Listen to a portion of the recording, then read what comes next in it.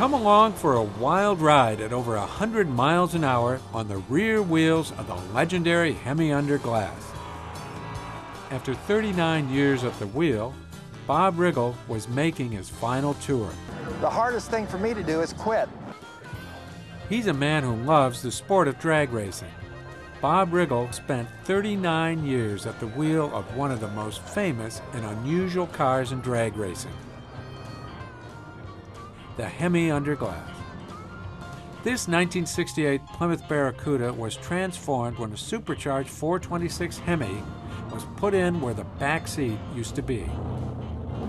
Power is fed directly to the rear wheels, which creates some impressive traction and a very exciting trip down the quarter mile.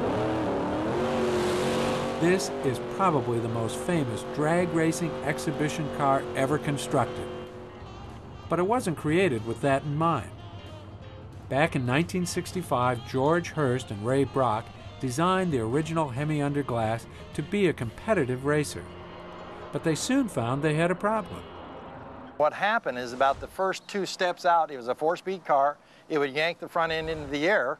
The more they tried to make the car stay on the ground, it wouldn't do it. And it became such a hit with the spectators that they said, okay, here's what we got. You know, let's make a wheel stander out of it. And it's been that ever since. Bob took over at the helm of the wheel stander in 1966, a time when these exhibition cars were incredibly popular with the drag racing fans. All the way through the 60s and early 70s, we had quite a few of those wheel stand meets. And by that time, you had kind of a match race type situation, you know, so it's pretty exciting. We really enjoyed the match races. This rare home video was shot by Bob's brother Dale at the 1967 wheel standing show in Gary, Indiana. I think at that time we had approximately 10 wheel standers at that event. It was US 30 in Gary, Indiana. Ben Chris at that time run the racetrack, and it was a wheel stand meet. They had regular drag racing there, but we had all the wheel standers there. We had Little Red Wagon there, we had the LA Dart, the Paddy Wagon, the Fugitive, the Belfatti's, you know, wheel standing trick truck, and the backup pickup, and also George Shumpert flip over truck, which is, you know, I really don't know how many people have seen that truck, but they're going to get a chance to see it, I got a feeling, on this film.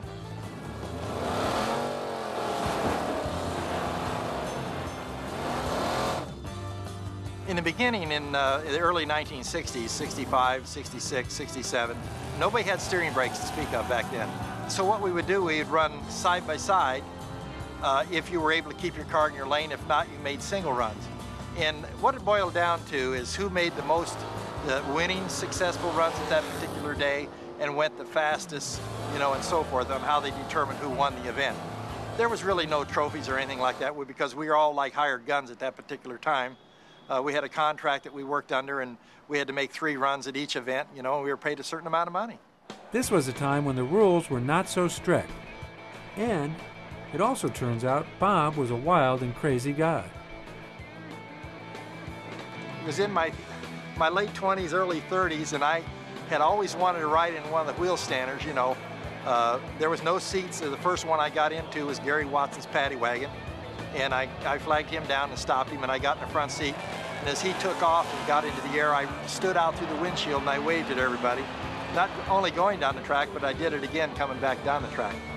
But probably one of the dumbest things I did is I got in the back of the backup pickup. And I mean, there was no seat belts. I had my feet against the cylinder heads of the motor, on my knees, hanging on the tailgate.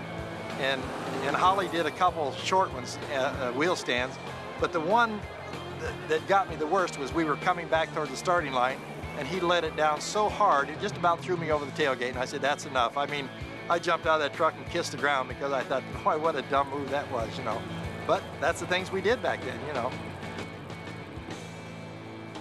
Bob continued to drive the various updated versions of the Hemi Under Glass until a serious accident in 1975 forced him to retire.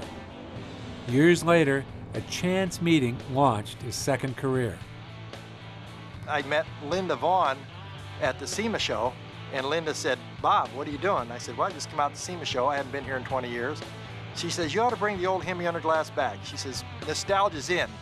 They'd really like to see the old car. So basically, that's how it all got started. Went back and found the car and started getting parts together and this type of thing. And we had her done by the end of August 1992. We reintroduced it through Steve Gibbs at NHRA at the U.S. Nationals. Bob built the latest copy of the Hemi Under Glass in 1995, the 9th and final edition of the famous wheel standard.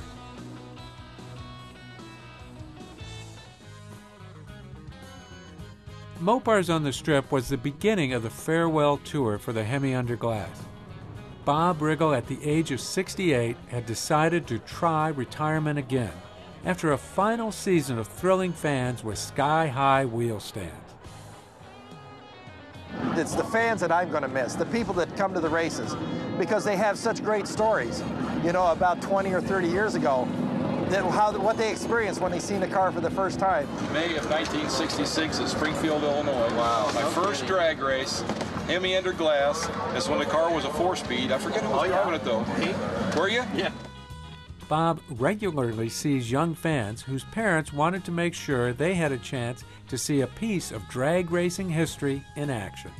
If we didn't have those fans out there in the grandstands and treat them like you'd want to be treated yourself, you wouldn't have a fan base. We don't rope off our car. We don't rope off our booth. You know, and I'll stay until the last autograph is signed. Max Merritt is the one-man team for the Hemi Under Glass. He and Bob have driven hundreds of thousands of miles towing the car from one racetrack to another.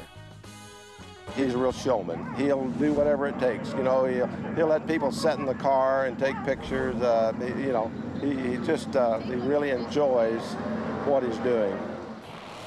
39 years, hundreds of drag strips, and thousands of two-wheel flights down the track. It still brings the fans to their feet every single time. I don't know what it is with the car. People will tell me, you know, it makes the hair on the back of my neck stand up, you know, or it's an excitement I've never felt. And I seen it 20 years ago, and I'm get to see it again for the last time. While millions have been lucky enough to see the Hemi Under Glass run, very few have taken a chauffeur-driven ride in a piece of drag racing history. Basically what I do is, because now we have the steering brakes on it, I do what is called a short hop.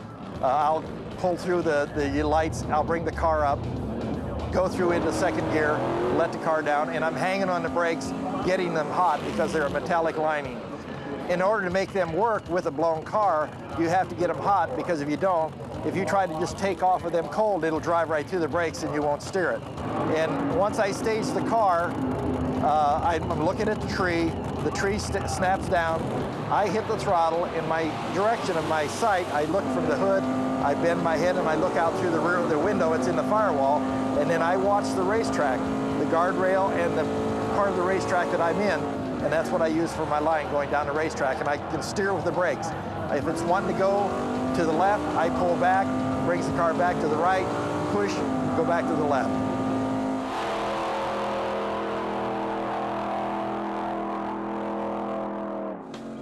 Just like an airplane, the front wheels touch down with a puff of smoke, and the Hemi Under Glass has completed another 10-second, 110-mile-an-hour run. It's an exciting run for me, and when I make a full pass and go through the quarter mile, whether it's 10 seconds, 11 seconds, 110 miles an hour, 130 miles an hour, I really enjoy it.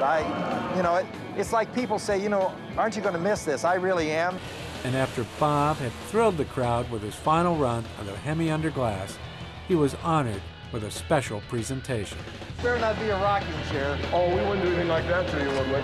Oh, dynamite! Oh, wow. Look at this. Can you guys see this? Oh, I gotta get in this. Yeah, you got to test drive it, Bob. That's